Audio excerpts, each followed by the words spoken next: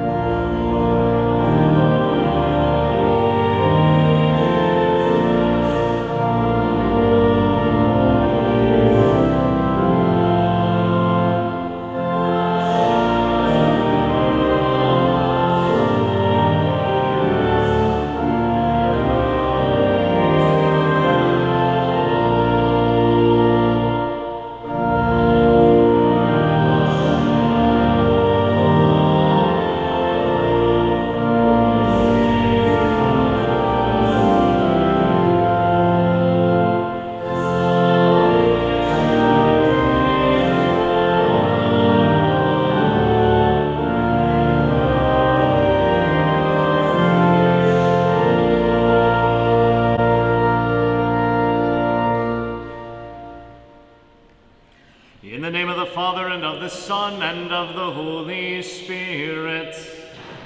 Amen. The Lord be with you. And with your spirit. My dear friends, let us call to mind our sin, and so prepare ourselves to celebrate the sacred mystery.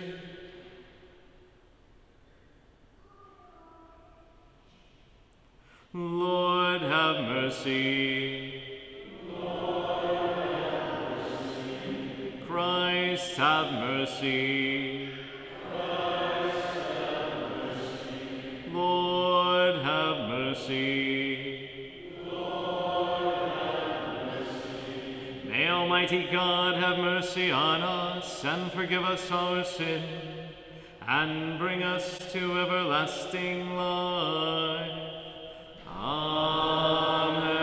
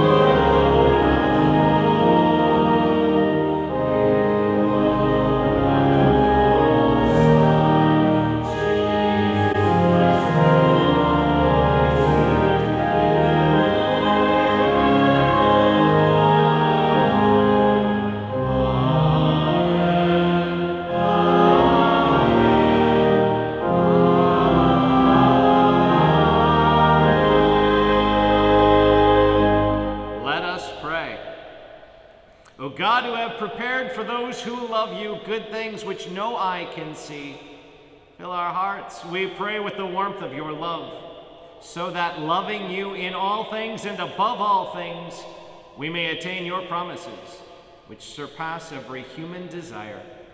Through our Lord Jesus Christ, your Son, who lives and reigns with you in the unity of the Holy Spirit, one God, forever and ever.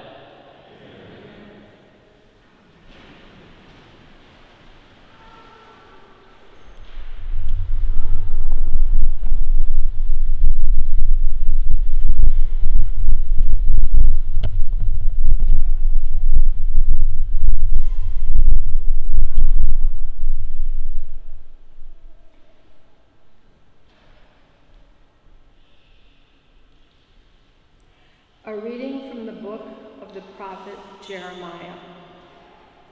In those days, the princes said to the king, Jeremiah ought to be put to death. He is demoralizing the soldiers who are left in this city and all the people by speaking such things to them. He is not interested in the welfare of our people, but in their ruin. King Zedekiah answered, He is in your power, for the king could do nothing with them. And so they took Jeremiah and threw him into the cistern of Prince Malchiah, which was in the quarters of the guard, letting him down with ropes. There was no water in the cistern, only mud, and Jeremiah sank into the mud. Eben-Melechech, a court official, went there from the palace and said to him, My lord and king, these men have been at fault in all they have done to the prophet Jeremiah, casting him into the cistern. He will die of famine on the spot, for there is no more food in the city.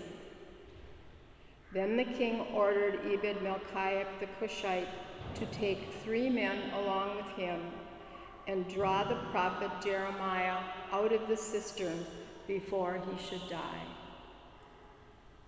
The word of the Lord.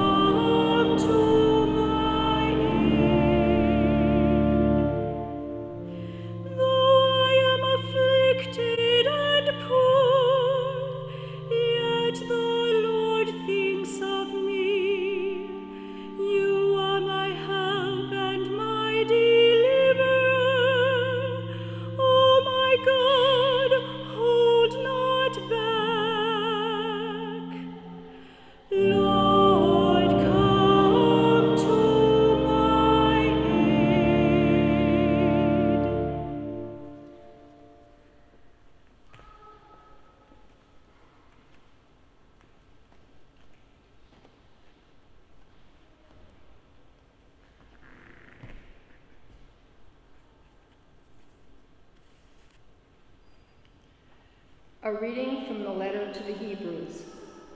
Brothers and sisters, since we are surrounded by so great a cloud of witnesses, let us rid ourselves of every burden and sin that clings to us, and persevere in running the race that lies before us, while keeping our eyes fixed on Jesus, the leader and perfecter of faith. For the sake of the joy that lay before him, he endured the cross, despising its shame, and has taken his seat at the right of the throne of God. Consider how he endured such opposition from sinners, in order that you may not grow weary and lose heart. In your struggle against sin, you have not yet resisted to the point of shedding blood. The word of the Lord.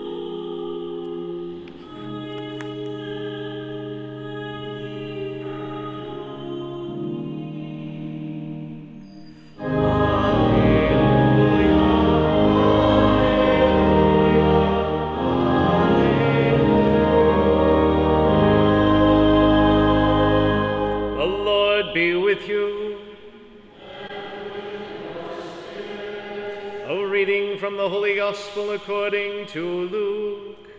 Glory to you, O Lord. Jesus said to his disciples, I have come to set the earth on fire. How I wish it were already blazing. There is a baptism with which I must be baptized, and how great is my anguish until it is accomplished. Do you think that I have come to establish peace on the earth? No, I tell you, but rather division. From now on, a household of 5 will be divided, 3 against 2 and 2 against 3. A father will be divided against his son, and a son against his father. A mother against her daughter, and a daughter against her mother. A mother-in-law against her daughter-in-law, and a daughter-in-law against her mother-in-law. The Gospel of the Lord. Praise to you, Lord Jesus Christ.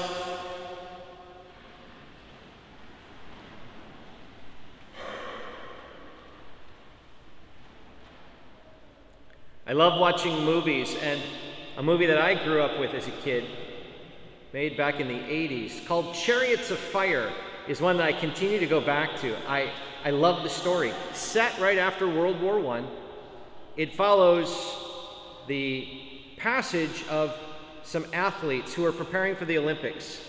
That year will be celebrated in France. And it talks about their personal stories and what drives them and how they are fueled with this desire to compete in the Olympics. I love it.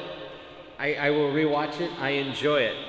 And there's a scene at the Olympics where all of these track and field competitions, especially the races, as the athletes are running, their classmates, colleagues, teammates are in the stands, along with all of the other spectators, to cheer them on.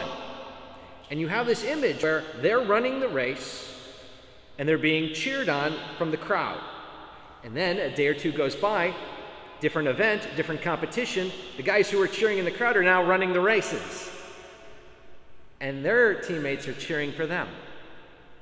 It's this image in track and field of the race being run and the crowd above cheering them to new heights of excellence that is used here in our image for Hebrews to talk about our race, our journey.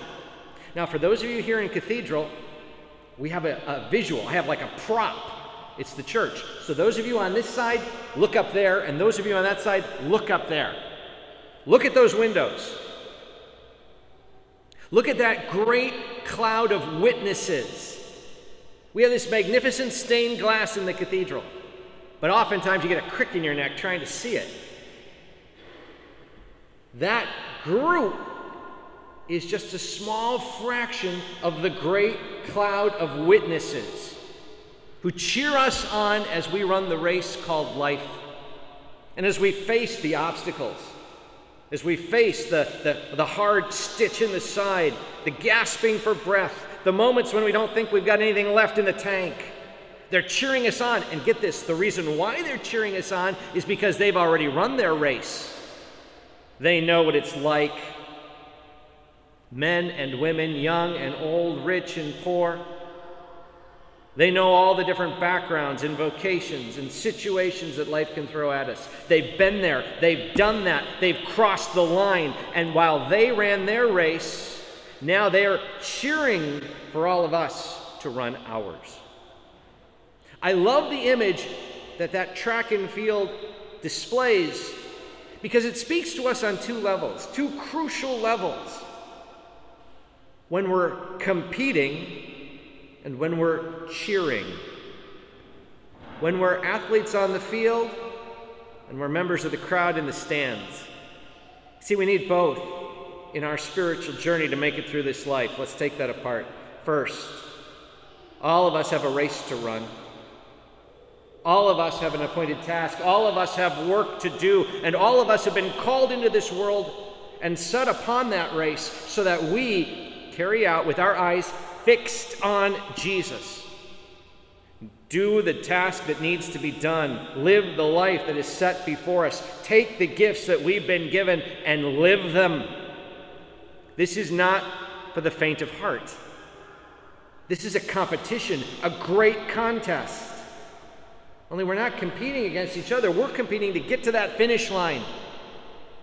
And for some, we might be just starting out. For others, we might think we're getting pretty close. And we don't know what each day brings. Here's what we know: that every day will demand of us the very best we have.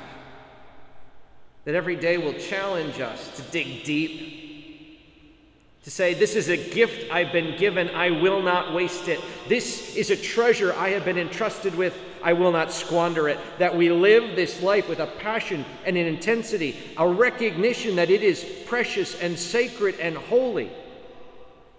And we're going to need help. We keep our eyes fixed on the Lord for a reason. It's going to take every scrap of energy and ingenuity we have. We're called to live it. We're called to put it into practice. We're called to run with all our heart. That's what it means to be on the field, running the race. But then there's the other part. We're also in the stands. That every one of us is uniquely positioned in the lives of others. Every one of us has people, family, friends, neighbors, colleagues, co-workers, classmates. And we can either build them up or we're tearing them down. But if we're going to recognize the great cloud of witnesses, then we recognize that we're part of that group, that we aspire to it one day in heaven. But while we are here on earth, we've got work to do to cheer on the people around us, to celebrate their victories and console them in their sorrows. For remember, friends, a grief that is shared is half the grief, but a joy that is shared is double the joy. And that when we lean on each other and support each other and encourage each other, when we, from the top of our lungs, celebrate the victories that our friends and family members are carrying out, we build each other up. And we're part of that encouragement, a communion that we are a part of. One day we aspire to be part of the communion of saints. And so we're practicing here on earth by recognizing to my brothers and sisters, my neighbors, my friends, we're in this together. We need each other. And we're invited to help and support and encourage whenever possible. So let's make this real. What's the race that you have today? What's the challenge? You know, through the course of life, the race can change. The competition changes. It demands different things from us, and it's supposed to, because that draws us out. It helps us grow. But friends, what today are we facing in the race of life? What is it that we have to deal with? What is it that's right in front of us? Okay, that's the competition for today. We got to name it. We got to set it before the altar. Got to get down on our knees and pray about that. Our eyes fixed on Jesus. And we look to Jesus for the help we need for today's work, that we can put one foot in front of the other. We just got to name what it is. We've got to name the particular competition we're dealing with today. That's what we pray about. That's what we ask for help with. But second, how can we call forth for the people around us to celebrate, to encourage, to support? We're all positioned in unique ways with people around us. How do we take the time to rejoice with them, to encourage them, to console them, to help them? How can we, with a word that we are uniquely positioned to say, build up the people around us right here, right now? What's going on in our lives? What's going on in the lives of those around us? Perhaps today, as we prepare to receive our communion, to think about the people that God has placed before us, that we can make a difference to cheer them on, to name them, to pray for them, and then pray for the wisdom by what we can say or do to encourage them to take the next step. Encourage them to continue on in the competition, to fight the good fight. We all are positioned to be able to make a difference in the lives of others. We're all part of that great cloud of witnesses. Folks, today as we keep our eyes fixed on Jesus, we turn to the Lord with full hearts. We recognize the gift we've been given. We run with everything we've got and encourage those around us every step of the way. God bless you all. I believe in one God, Father Almighty, maker of heaven and earth, of all things visible and invisible. I believe in one Lord, Jesus Christ, the only begotten Son of God, born of the Father before all ages, God from God, light from light, true God from true God, begotten, not made, consubstantial with the Father. Through him all things were made.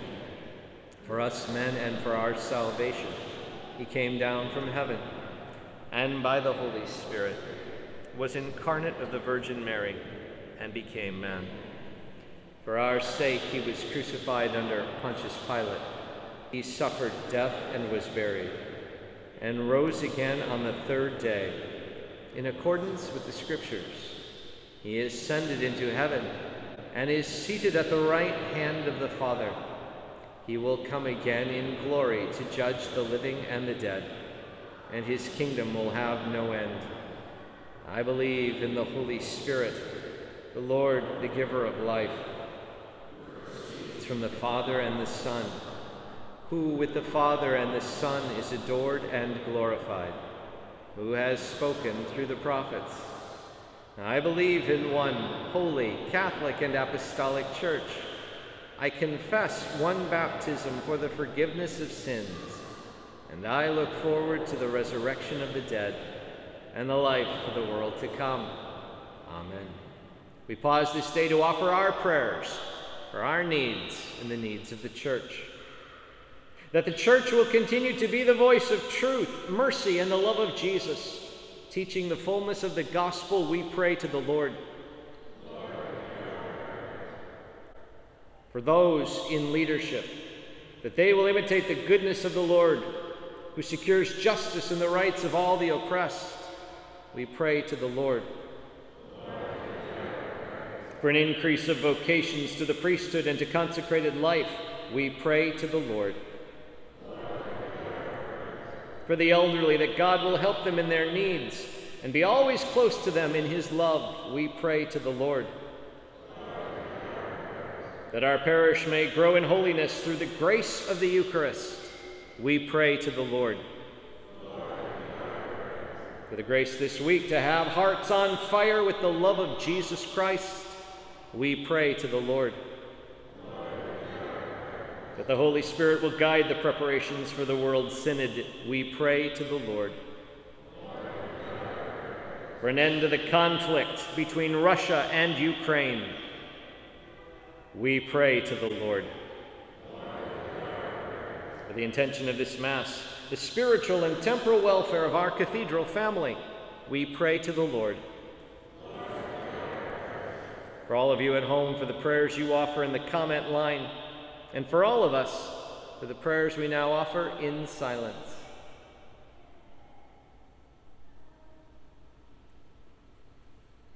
We pray to the Lord.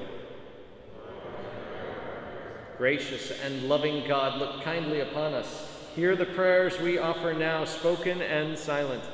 We make them all in the name of Jesus, our Lord. O God, we earnestly ask you to bless our diocese with many priests, brothers, sisters, and deacons who will love you with their whole mind and heart and gladly spend their entire lives serving your church and making you known and loved. Bless our families, bless our children, and choose from our homes those needed for your work. Mary, Queen of the Clergy, pray for us. Pray for our priests, religious, and deacons. Obtain for us many more. We ask this through Christ our Lord. Amen.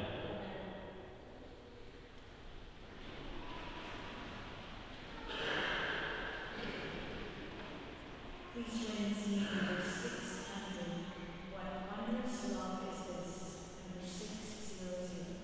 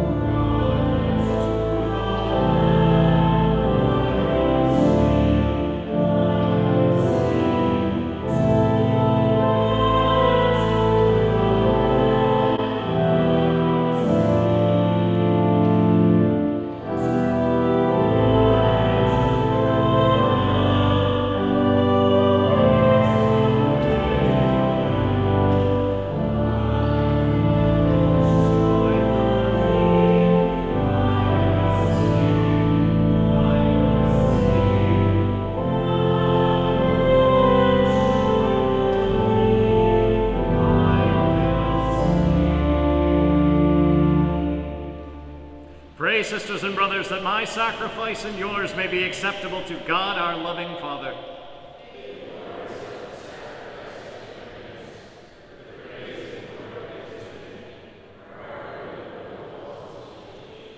Receive our oblation, O Lord, by which is brought about a glorious exchange, that by offering what you have given, we may merit to receive your very self, through Christ our Lord.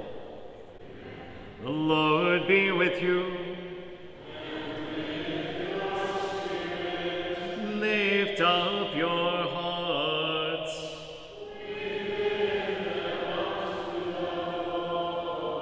Let us give thanks to the Lord our God.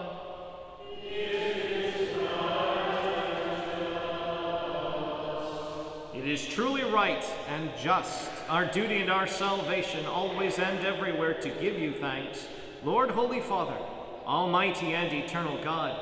For in you we live and move and have our being, and while in this body, we not only experience the daily effects of your care, but even now possess the pledge of life eternal. For having received the first fruits of the Spirit, through whom you raised up Jesus from the dead, we hope for an everlasting share in the Paschal mystery. And so with all the angels, we praise you, as in joyful celebration we acclaim.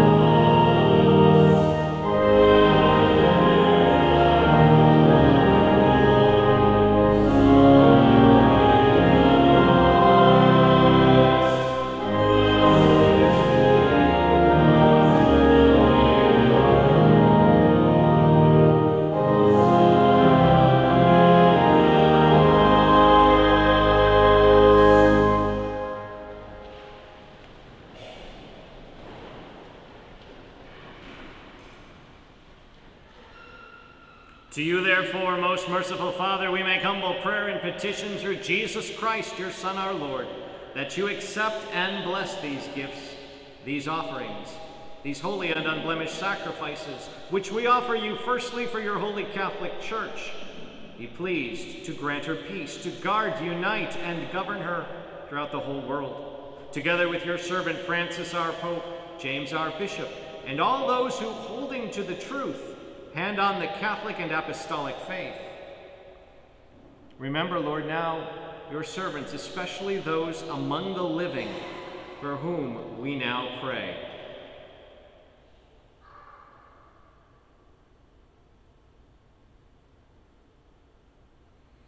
Remember all gathered here whose faith and devotion are known to you. For them we offer you this sacrifice of praise, or they offer it for themselves and all who are dear to them, for the redemption of their souls in hope of health and well-being, and paying their homage to you, the eternal God, living and true, in communion with those whose memory we venerate, especially the glorious ever-Virgin Mary, Mother of our God and Lord Jesus Christ, blessed Joseph, her spouse, your blessed apostles and martyrs, Peter and Paul, Andrew, and all your saints. We ask that through their merits and prayers in all things we may be defended by your protecting help. Therefore, Lord, we pray, graciously accept this oblation of our service, that of your whole family. Order our days in your peace, and command that we be delivered from eternal damnation and counted among the flock of those you have chosen. Be pleased, O God, we pray, to bless, acknowledge, and approve this offering in every respect. Make it spiritual and acceptable, so that it may become for us the body and blood of your most beloved Son, our Lord Jesus Christ. On the day before he was to suffer, he took bread in his holy and venerable hands, and with eyes raised to heaven, to you, O God, his almighty Father, giving you thanks, he said the blessing, broke the bread, and gave it to his disciples, saying, "Take this, all of you, and eat of it, for this is my body, which will be given up for you."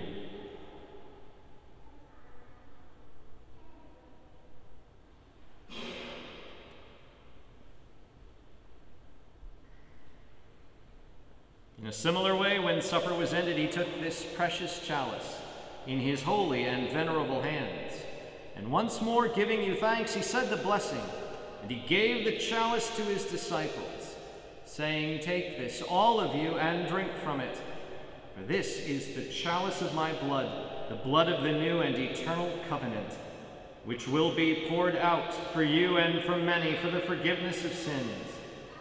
Do this in memory of me."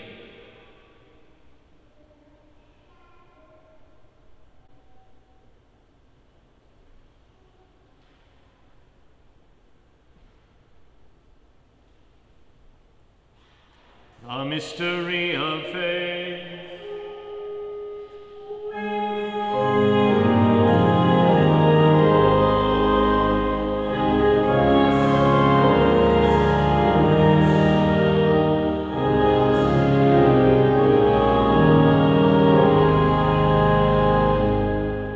Therefore, O Lord, as we celebrate the memorial of the blessed Passion, the resurrection from the dead, and the glorious ascension into heaven of Christ, your Son, our Lord, we, your servants and your holy people, offer to your glorious majesty, from the gifts that you have given us, this pure victim, this holy victim, this spotless victim, the holy bread of eternal life, and the chalice of everlasting salvation. Be pleased to look upon these offerings with a serene and kindly countenance, and to accept them as once you were pleased to accept the gifts of your servant Abel the just, the sacrifice of Abraham, our father in faith, and the offering of your high priest Melchizedek, a holy sacrifice, a spotless victim. In humble prayer, we ask you, Almighty God, command that these gifts be borne by the hands of your holy angel to your altar on high, in the sight of your divine majesty, so that all of us, who through this participation at the altar receive the most holy body and blood of your Son, may be filled with every grace and heavenly blessing. Remember, Lord, those who have died, who have gone before us with the sign of faith, and rest in the sleep of peace.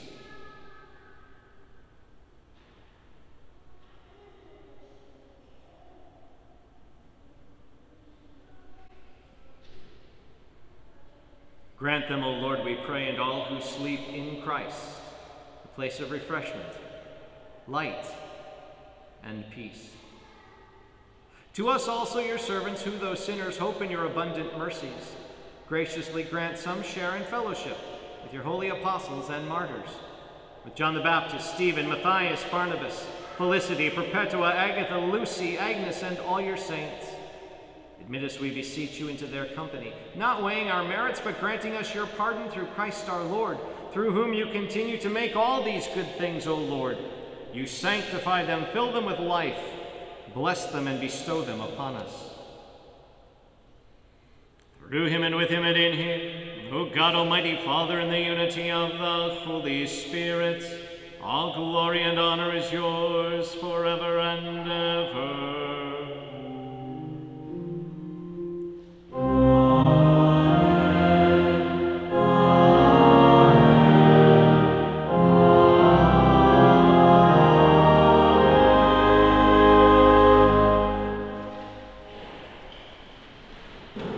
Savior's command, informed by divine teaching, we dare to say, Our Father, who art in heaven, hallowed be thy name.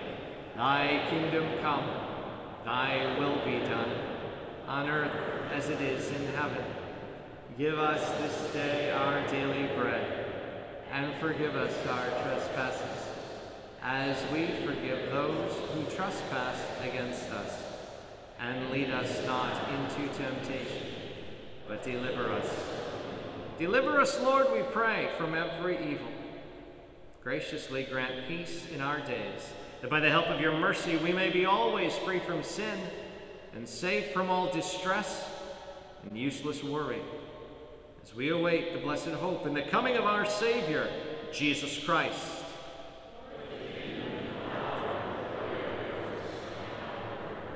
Lord Jesus Christ, who said to your apostles, Peace I leave you, my peace I give you. Look not on our sins, but on the faith of your church, and graciously grant her peace and unity in accordance with your will, who live and reign forever and ever. The peace of the Lord be with you always. Let us offer each other the sign of peace.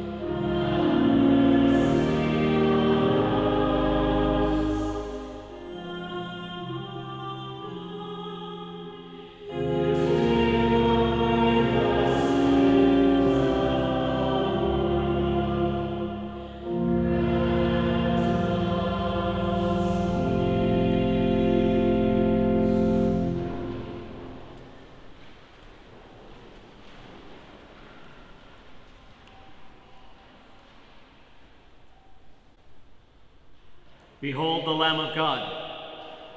Behold him who takes away the sins of the world. Blessed are those called to the supper of the Lamb. Lord, I am not worthy that you should enter under my roof, but only say the word, and my soul shall be healed.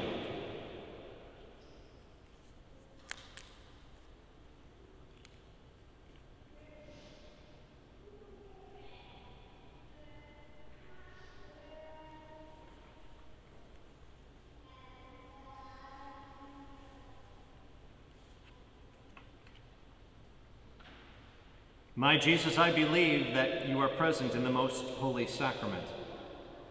I love you above all things, and I desire to receive you in my soul. Since I cannot at this moment receive you sacramentally, come at least spiritually into my heart. I embrace you as if you were already there and unite myself wholly to you. Never permit me to be separated from you. Amen.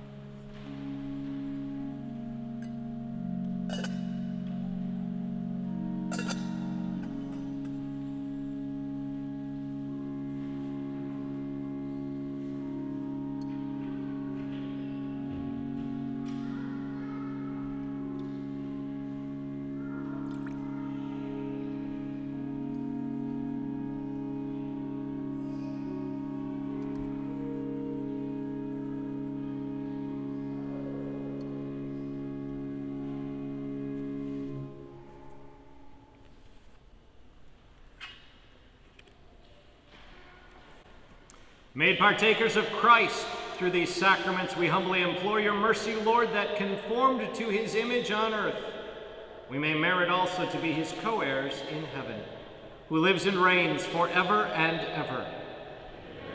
I have some announcements.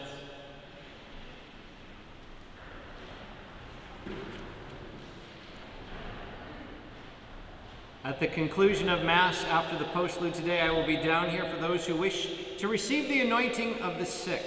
Again, we do that every month, and so those who would like to receive the anointing, please feel free just to wait for me up here at the end of Mass. We will have 2 Alpha courses starting up in September, one here at the Cathedral and one out at St. Anthony in Lake Nabagaman. Starting next week, you'll see information in the bulletin about those courses and about how people can sign up and register.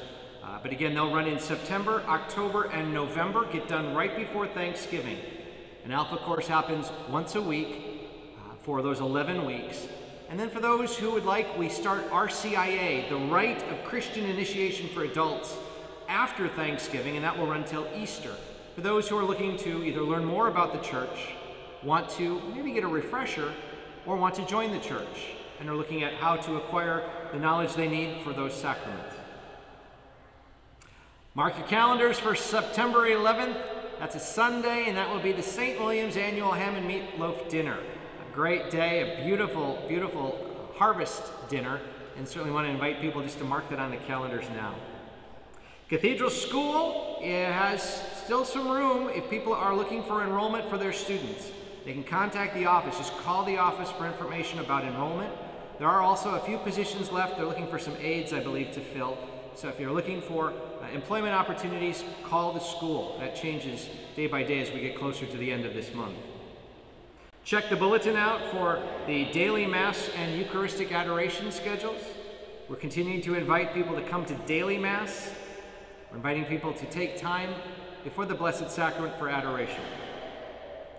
This Wednesday is the summer recital number 3 that we'll be doing. It starts at 12:15 here in the Cathedral. A half an hour of beautiful music.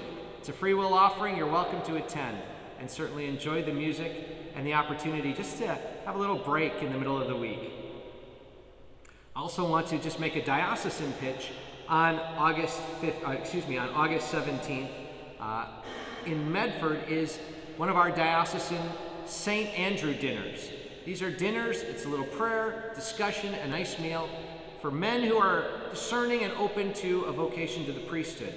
Ideally for high school and college age men. We've been running it in the bulletin, but I just wanted to call that out, and gratitude for those on our Diocesan Vocations Committee who make those dinners possible for young men to learn a little bit more about the vocation to the priesthood. Tomorrow, August 15th, is the feast of the Assumption of the Blessed Virgin Mary. Normally that'd be a holy day of obligation, but when it falls on a Saturday or a Monday, it is suppressed.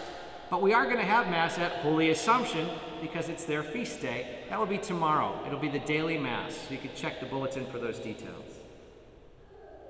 The prayer for the World Synod. We stand before you, Holy Spirit, as we gather together in your name, with you alone to guide us. Make yourself at home in our hearts. Teach us the way we must go and how we are to pursue it. We are weak and sinful. Do not let us promote disorder. Do not let ignorance lead us down the wrong path, nor partiality influence our actions. But let us find in you our unity, so that we may journey together to eternal life and not stray from the way of truth and what is right. All this we ask of you, who are at work in every place and time in the communion of the Father and the Son, forever and ever. Amen. There are no funeral announcements this week. Please stand. The Lord be with you. May Almighty God bless you, the Father and the Son and the Holy Spirit. Go in peace.